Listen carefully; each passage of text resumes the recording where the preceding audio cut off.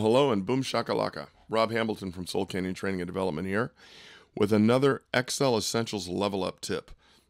This particular tip is a combination of a bunch of different skills that I've taught at various times in Excel Essentials tutorials, in other Level Up tips, and it just kind of brings a bunch of things together to show you what can be possible once you've learned a bunch of these different skills. What I have here is I have a timesheet.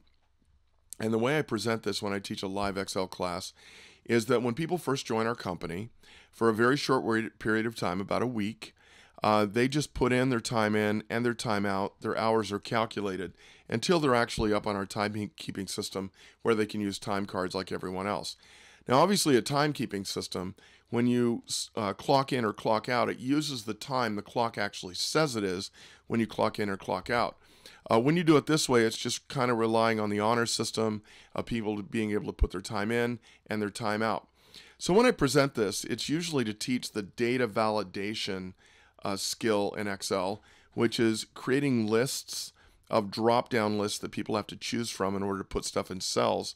And invariably, somebody in the class will say, but is that really realistic? Is that the way you would really do a timesheet? My answer is always no. And then I go on to describe to them how I'd actually do it. What I'd actually do is have someone click in their cell, do a little formula that would record the actual time it is, or close enough based on this on these lists here. So right now, if you look at my computer clock, I'm actually recording this at 12:39 p.m. If someone were to clock in at 12:39 p.m., my clock-in list, 12:39 p.m., is actually after my last clock-in time. So I'd want that to be noon. So what I'd want somebody to do is to click into a cell, do something that would actually go to this list, realize the time is currently after the last possible check-in time, and so use the last possible check-in time.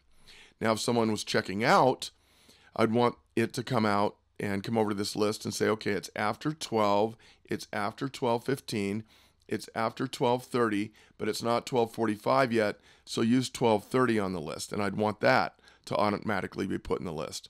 So here's what I've done. I've actually written a formula here that's the if function, and what the if function here is going to do is the logical test is going to say, okay, look, if the time that it is right now, so that's a time function, taking out the date value of today, so that's the way you have to do it just to get the time piece, is less than this starting time right here, then use this starting time right here. That's what F2 is.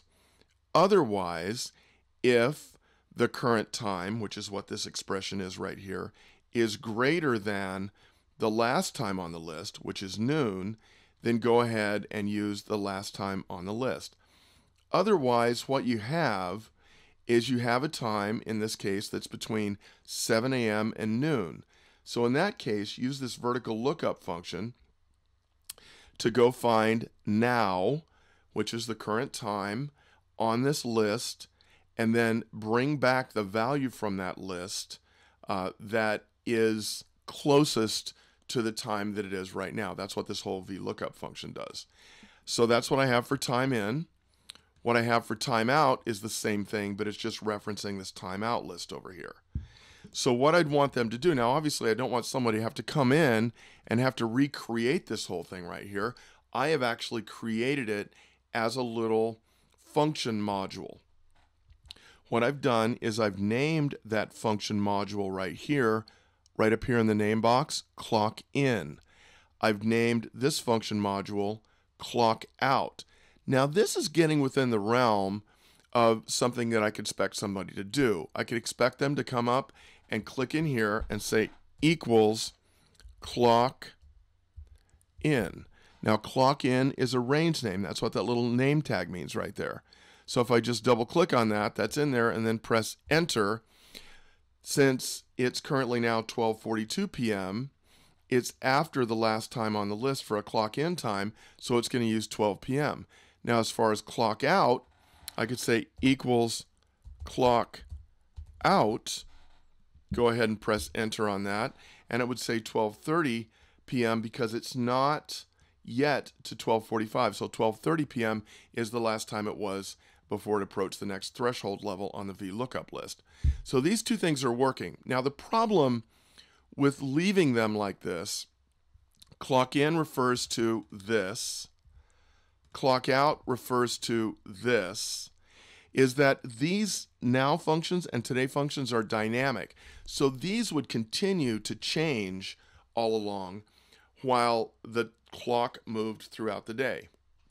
Like in 2 minutes here, this thing would switch if I hit a refresh or a recalculate to 12:45. I don't want it to do that. Once that time is in there, I want to freeze it. So here is what they would have to go ahead and do in addition to putting clock in this cell and clock out in that cell when they clocked out. They would have to say, okay, now right-click, copy that, and immediately right in that same space, right-click, paste special, just the value. And that's going to can actually convert it to a time now. So that won't change. Over here, I would go right-click, copy, and then right-click, paste special values. And now, if you look right there in that time in and right there in that time out, those are now, because they were paste special valued, times that will not change. I can't expect my new employees with little to no Excel skills to do all that. So what I'm going to do is I'm actually going to write a macro that's going to do all that. Now, the macro is going to have to be able to run from wherever they click. I'm going to want them to click into a cell. I'm going to write a macro that I'm going to attach to this button for clock in, and then I'm going to write a macro that I'm going to attach to this button for clock out.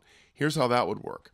I've got my macros buttons up here on my QAT, along with the relative referencing button right here.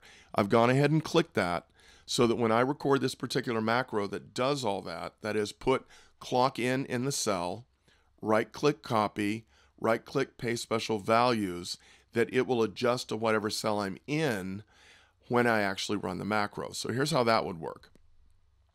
I'm going to click in this cell right here, and I'm going to record a macro, and I'm going to call it clock in. I'm going to go ahead and not give it a keyboard shortcut key, save it in this workbook, and click OK. Now I'm recording equals clock in. Enter. Right-click, copy, right-click, paste special values. Hit escape to get rid of the scrolling marquee and stop recording. Over here, record macro. We're going to go ahead and call it clock out. I'm not going to give it a keyboard shortcut key. I am going to save it in this workbook. Click OK. Now, equals clock out. Right-click, copy, right-click, paste special values, and then we're going to go ahead and hit escape to get rid of the scrolling marquee and stop recording. Now let's test to see where the macros work. The way I'm going to do that is click into a cell, go up to View Macros. Here's clock in and clock out, the two macros I just created. So I'm going to select clock in and click run. It works. Over here in this other cell, I'm just going to click in a different cell than the one I recorded in. I'm going to go up to View Macros, select clock out, and run it. It works. So the last thing I'm going to do is take these buttons down here, and I think I went ahead and did this previous to this. So let me just show you. I created the buttons using the insert shape. I just grabbed one of these buttons and I drew it, and then I made it look really good. But now I'm right-click on the button, assign macro, and what I've assigned is the clock in macro to that particular button. Right-click on that button, assign macro, and I've assigned the clock out macro to that button. So now I click OK. Let's go ahead and wipe out those times and see if somebody could just come in here like Randy. Click in that, hit clock in, click in that button, hit clock out. and we're all good.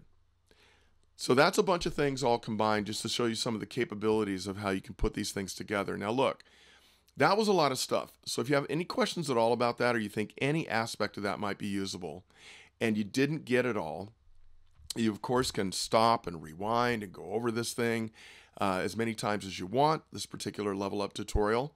All of these different components of everything I just taught are on my Excel Essentials training program, which you can go out to www.soulcanyon.com, check out the program, pick up a copy if you'd like, or feel free to drop me an email to rob@soulcanyon.com, and I can help you with any aspect of this that you may have had a hard time with.